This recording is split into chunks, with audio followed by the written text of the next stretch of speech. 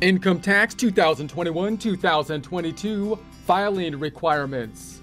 Get ready to get refunds to the max? Diving into income tax 2021-2022.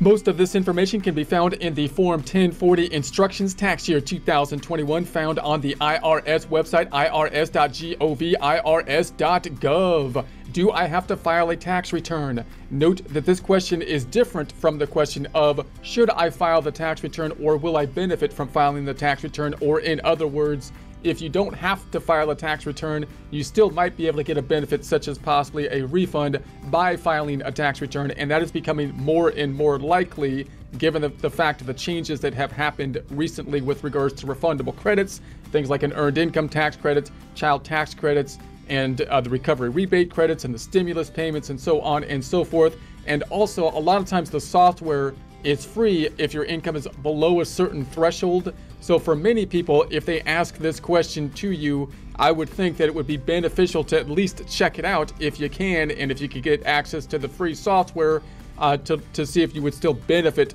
from filing the taxes, even if you may not be required to do so.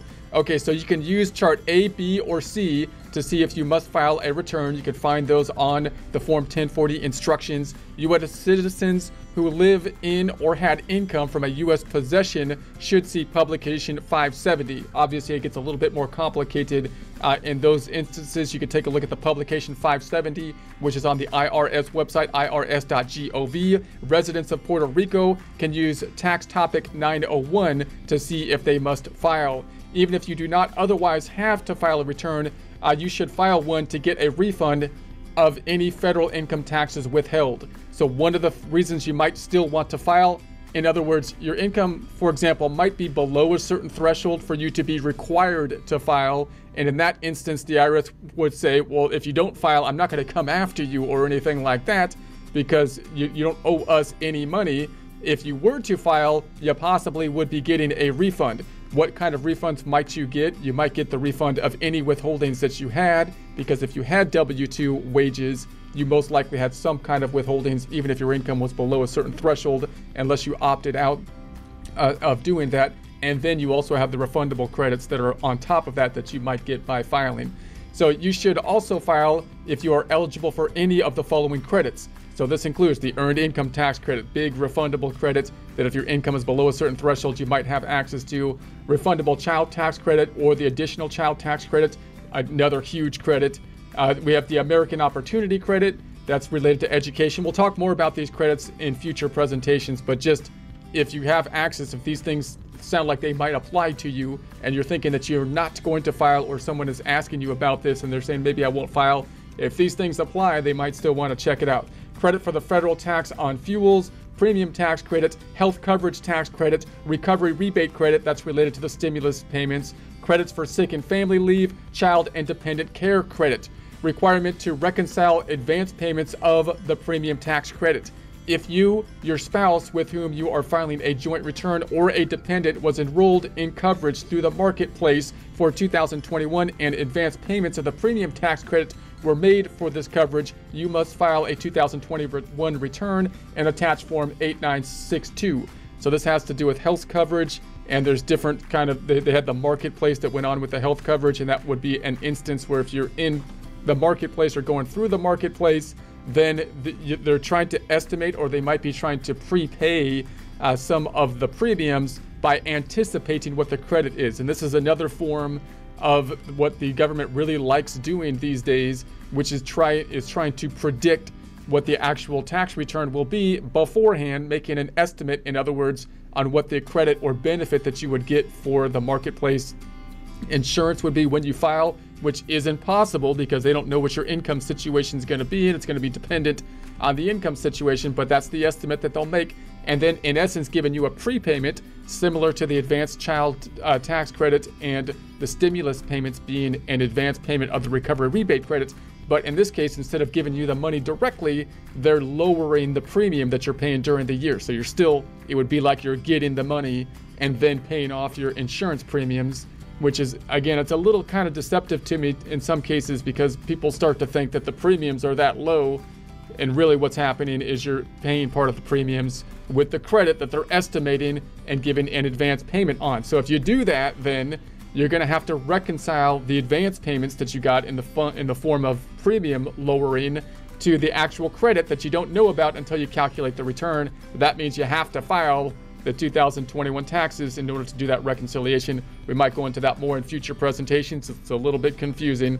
So you or whoever enrolled you should have received a Form 1095A. So if you get a 1095A, then that's the one that kind of indicates it's a marketplace kind of situation. And so if you get that, you're probably going to have to file, even if you weren't required to file for all other conditions. So that comes from the marketplace with information about your coverage and any advance payments. You must attach Form 8962 even if someone else enrolled you, your spouse, or your dependent. If you are a dependent who has claimed on someone else's 2021 return, you do not have to attach Form 8962. Exception for certain children under age 19 or full-time students. If certain conditions apply, you can elect to include your return the income of a child who was under age 19 at the end of 2021 or was a full-time student under age 24 at the end of 2021. So you got those age components to keep into consideration. To do so, use Form 8814. If you make this election, your child doesn't have to file a return. For details, use Tax Topic 553 or see Form 8814.